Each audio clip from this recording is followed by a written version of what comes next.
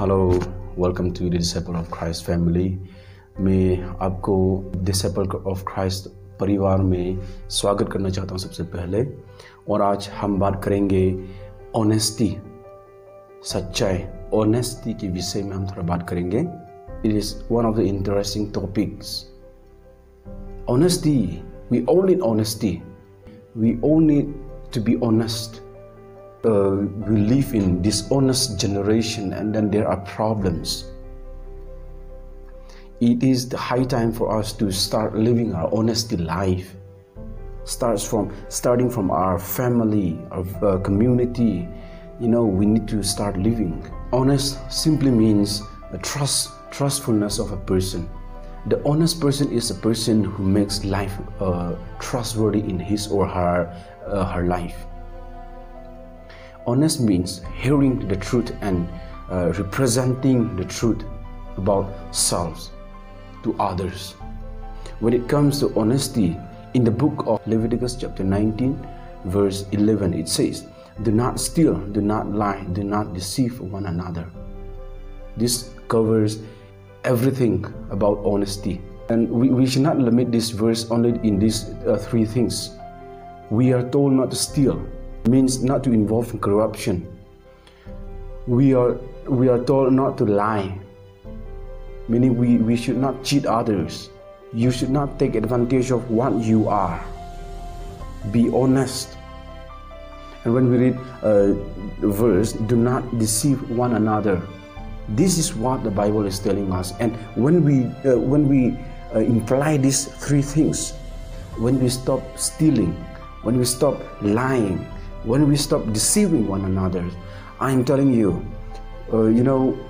our community will live a peaceful community. The honest person is people are very less in our community. When it comes to do not deceive one another, this means to desire someone's property unlawfully and trying to confirm that it is your own. This is considered as sin. Stealing and lying and deceiving others and others' property is sin. We must know this. And I hope we all know as a Christian. This is because formerly you spoke the truth by claiming that that's others. Means you use someone's property by saying that this is his or her property, and then slowly after a few days, after a few weeks, after a few months, after a year, you change your mindset and you are saying, this is my property, this is my thing. We should not be like this. We need to be honest as we live in our community. When we read Micah chapter 6 verse 10 to 12, it talks about sins of the people. In this verse, people have forgotten God's way. People have started lying. People have started stealing. People have started deceiving one another in their own community. There was too much of violence in the land. The people were not acting wisely. There was cheating everywhere. Dishonesty was prevailed in the land. Too much cheating to their customer in business sector. To respond this dishonesty, God spoke to his people through prophet Micah. God hated such actions and unfair practices. It is said that violence were mostly committed by the rich people those days in Micah's time.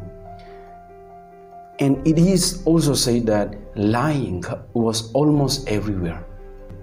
When we read Proverbs chapter 16 verse 8, it says, "Better a little with righteousness than much gained with justice." Even this verse, in a way, is telling us not to act injustice, but to live honest as a believer community. This means we should not focus on righteous, though we may have little. We may have nothing. We may not have nothing like others have. But it doesn't mean that we will cut others' property, we will cheat others, we will, kill others. Verse is not telling us. Just simply, it means be satisfied with what you have gained in righteous way, much better than the things that people, dishonest people have gained. What you have little is more than the big things that dishonest people have. Comforting this verse. Dear brother or sister, how honest we are living in our community. Are we satisfied with what we have, or we are trying to cheat others, deceive others, and try to build our empire? May we all know that we are asked not to live or act dishonestly, but things with pure heart and with honest. And please keep in mind that sometime